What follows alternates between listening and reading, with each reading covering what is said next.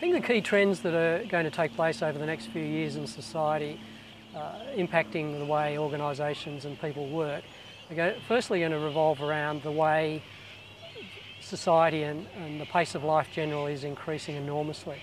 I think some organisations are going to embrace this, the smart ones certainly are, and they'll take great opportunities from it. I think the other thing is globalisation. I mean, everybody talks about globalisation, but what it really is going to force organisations to do is to specialise and form virtual companies. This will mean you'll end up with deeply collaborative partnerships with other businesses coming together as required for certain deals or indeed long term. The other thing that I think is less apparent to executives is actually the changing generations.